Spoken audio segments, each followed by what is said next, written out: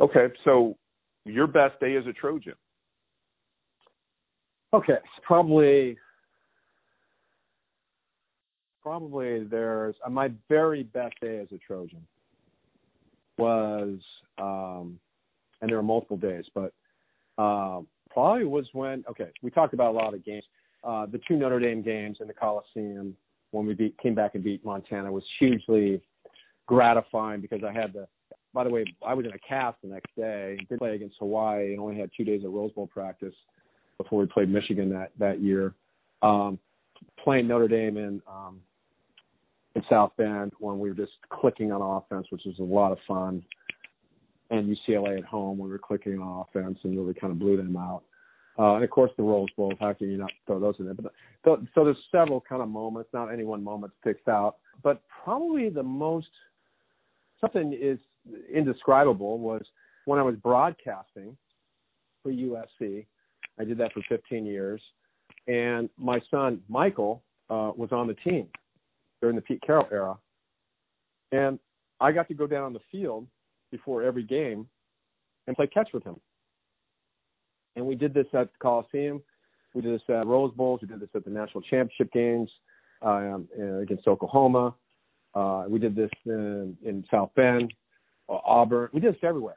Everywhere he traveled, I got to go down on the field and play catch with him before kind of early outs when the kickers come out and before they got their pads on and stuff. And that was like the coolest thing in the world. And so the last time we did it in the Coliseum was senior day against UCLA. And so we do our thing. And then I walk over like I always do, give him a hug. Hey, have a good game. And Michael he was a holder for field goals and extra points the last 3 years of his career there. Ended up throwing a couple TDs. He actually, I think, may have the NCAA record because his first 2 pass attempts were for touchdowns, which was kind of cool. One at quarterback and the other at when it was a holder. It was a fake field goal play that they put in to beat Washington. They needed that. So after UCLA, his last game in the Coliseum, I go over and give him a hug. And I said, Michael, something like tears are like, oh yeah, rolling down my face, right? It's like the dream stuff, because I got to play and live out my dream on the same field that he got to play on. And he allowed me to step back in to those moments with him being there. And I said, Michael, I just want you to know how happy, thrilled I am that you allowed me to do this with you. And you took the time to do this with me. It was so special. And he said something like, Dad, was really special for me too.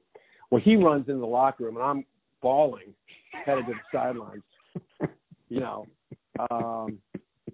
and that was my best day, not about it, because it sort of superseded the sport. It was more about life and having that opportunity to connect with your son, but bring back lots of memories from the past that were so meaningful. So very cool. I tell you what, Paul, really appreciate you sharing that with me. And that I've heard a lot of guys talk about their best day, from graduating to the day they signed. But that moment with your son before every game, man, how special is that? And that's what you did when he was a little kid. You threw to him. Yeah. Yes.